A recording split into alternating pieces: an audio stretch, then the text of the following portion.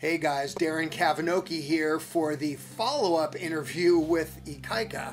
Sadly, as you've now picked up, we're not doing the usual Skype interview with Ikaika.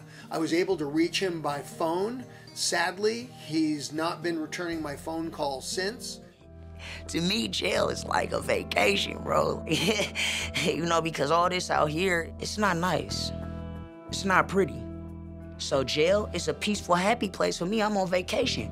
I got a little bit of an update, but he's not here with me now, and candidly, that really bums me out. The latest news, as I understand it, is that Mill is in custody. She's in jail now based on some old warrants. Not exactly clear about what that is. And Ikaika is raising their 2-month-old baby up in Oakland, California. How I wish it had turned out differently.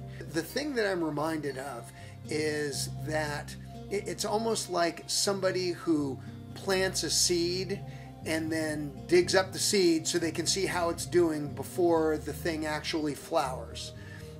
Ikaika went to treatment, but he left before it was time for him to leave.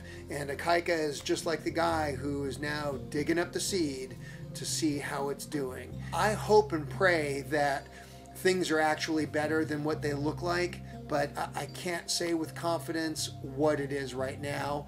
All the signs, frankly, point to bad. And so I think the lesson for anybody who's watching this is, if you get struck by the good idea fairy, beware.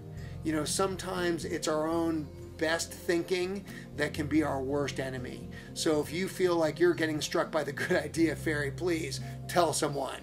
Reach out, tell me. I wish I had better news to report about Ikaika. I hope and pray for him, and I am so thankful for everybody who's watching Breaking Point at Investigation Discovery, so we can keep on changing lives, one life at a time.